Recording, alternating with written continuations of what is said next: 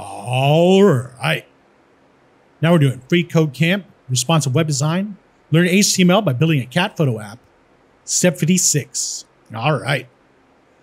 So there's another way to associate an input element's text with the element itself.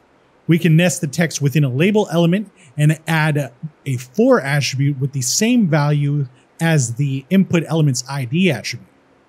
So we're going to associate the text loving with the checkbox by nesting only the text loving in a label element and giving it an appropriate for attribute. All right.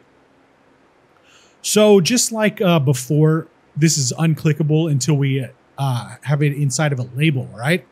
But instead of doing it this way, where we wrap the whole thing in the label, what we're going to do is something different. And we've talked about this a couple times while looking through the input W3 schools. So I think we don't have to go back and check it out again. We'll come over here and we're going to start with having a label in front of this loving. And then we're going to go to the end and we're going to have a close label after it. What? Close label after it, all right?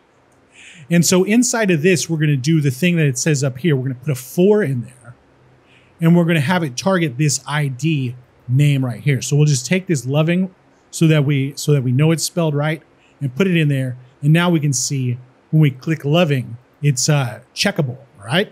Or you know what I'm saying. Anyway, so let's check the code. Looks good and submit it.